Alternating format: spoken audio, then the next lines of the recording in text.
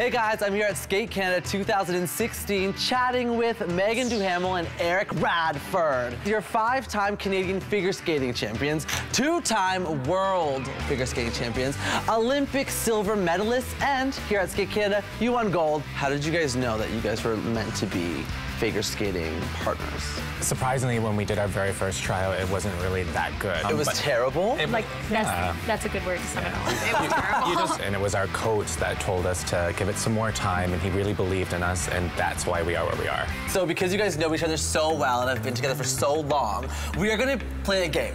It's called How Well Do You Know Me? Now I have these cards here. This is for you. Thank you. And this is for you. Okay. And the way the game goes is this. I'm gonna ask you guys each questions about the other person. You'll write it down, what you think the other person would answer, and then we'll reveal to see if you're right. Okay.